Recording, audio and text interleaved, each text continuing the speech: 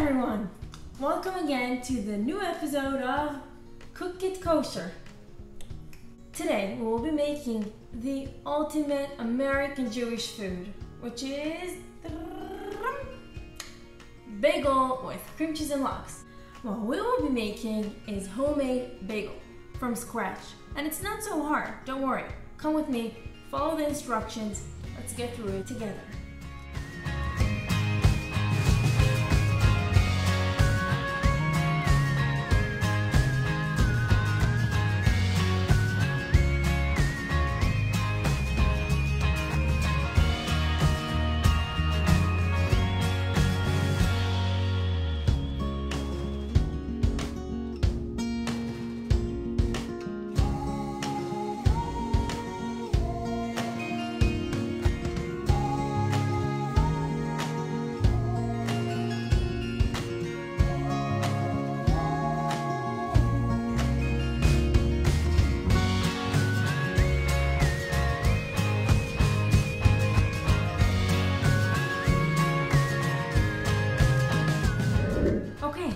Finished making the dough, we covered our bowl with a towel.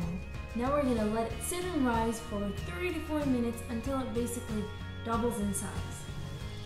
The Torah says, do not cook a calf in its mother's milk.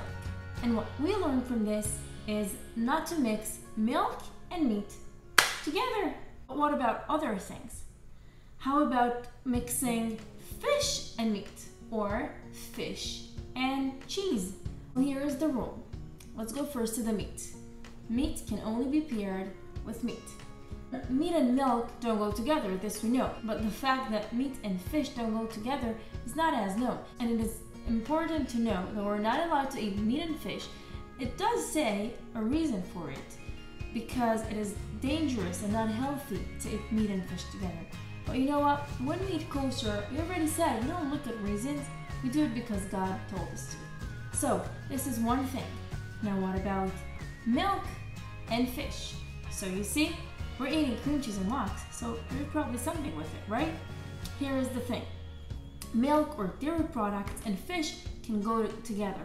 Though, in some Sephardic communities, there is a tradition to not mix milk or cheese together with fish. So, ask your own rabbi, what's your tradition? Just a few more minutes to go, and then we're ready to continue. Are you ready for the unboxing? Let's see what it looks like inside. Wow.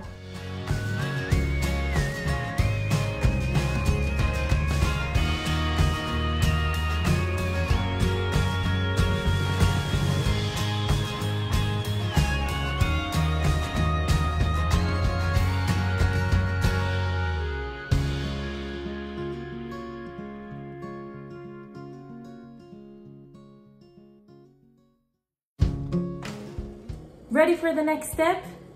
Here we are.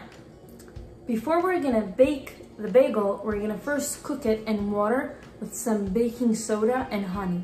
This will give it the texture of the crunchiness outside and the soft inside, and also the beautiful color.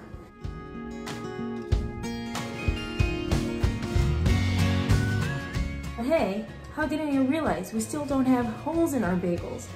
Let's do it now. Get a clean finger and put it in the middle. Just make one hole, then go from the other side.